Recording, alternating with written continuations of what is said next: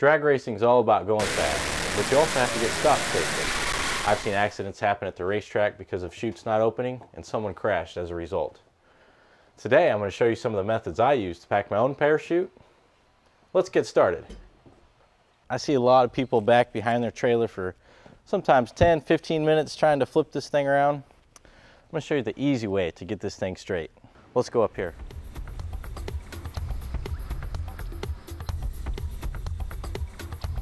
We're going to start by grabbing onto this cord and just following it straight back. We got the top line and we'll just follow it all the way back here. Go. Just simply keep the focus on this top line up here, keep it flat, and just untwirl this. Okay, now that I got this thing straight, we're going to start folding it up. Just use your fingers here in the panels, pull it over until you get your 3 fingers there, and you can just take this and lay it down on the floor. Okay, once I got my parachute on the ground, I'm going to fold it in half first. Then I'm going to do an S-fold. Okay, now I'm going to take the parachute and put it in the D-bag. Got to do the back end first, shroud lines on top, just stuff it in there. Try to keep it neat. Okay, there's many ways to put your shroud lines in here, but I just like to take it and make circle loops in my hand and just tuck it in the bag. Okay, I'm going to take the string, toss it through the loop here, lay it up out of the way. I'm going to take the rest of my shroud line, tuck it in the bag here before I fold the flap over.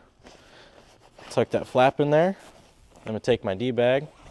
I want this thing going into the pack. I want the shroud lines on the bottom and this little mini chute towards the top. That less risk of anything getting caught behind the disc back here. Take my string. You want to start at the top. I go top, bottom, inside, outside. And once you get this here, you can use your thumb to hold that.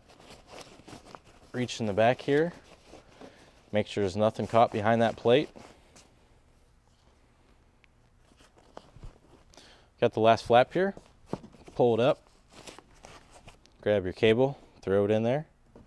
Pull your string out. Works best if you pull it the other way from where the cable is, so you don't pull your cable out.